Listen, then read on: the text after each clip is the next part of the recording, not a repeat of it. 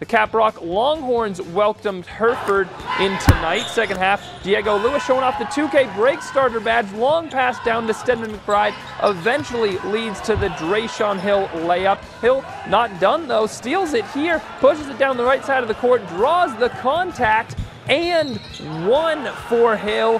Caprock trailed at halftime, but clawing back into it here. Hereford not one to fold though. Kenyon Loftus drives and a beautiful kick out to find Ty Dugu behind the arc for the three, and it's Dugu again, this time driving, dishing to Loftus, returning the favor. Hereford just in the giving spirit with Christmas coming up. Corner tray drops. Caprock not giving up though. McBride with the pass out to Lewis, and Lewis sliding between defenders, floats it up and in, but Hereford coming out on top in this one, 69-58. The Whitefaces win.